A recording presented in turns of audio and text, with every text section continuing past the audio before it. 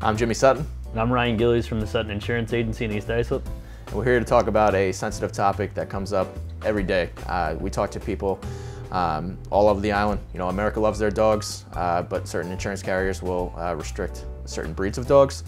We have some unfortunate stories over the years where people were not upfront with us, and you know, it turns out to be an issue for them on the back end. Yeah, so I had a client that told me that he had a Schnauzer. They went out and did the inspection. As the inspector looked over the fence, he sees the dog from the sandlot staring at him. So obviously that person was non-renewed.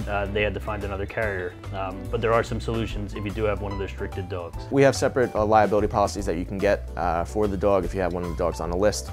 And if you have any insurance needs whatsoever, feel free to give us a call.